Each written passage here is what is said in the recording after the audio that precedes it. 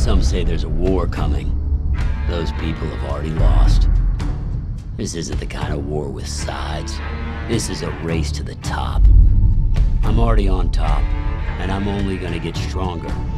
To do that, I need to destroy all other conduits, add their powers to mine. And to do that, I need to find them. Now I may have that chance.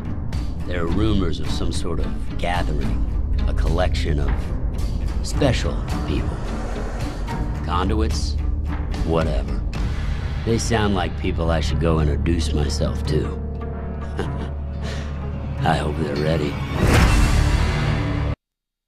Good afternoon, ma'am. Quite an interesting looking group. Anything I can help you with? It was a simple question. I said, surrender your cake. Oh, Your Highness, I'm not sure you know who I am, but I can tell you I am not in the habit of surrendering. Guys, let us teach this knave a lesson. Okay, princess. How about instead of cake, just stuff my foot in your mouth? One step closer.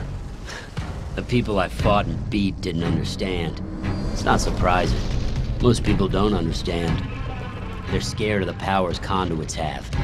Some conduits fear their own power, refuse to unleash it. Well, I'm not scared. The power we have isn't a plague. It's not dangerous. Still, it's probably smart to be a little scared. Because while the power itself isn't dangerous,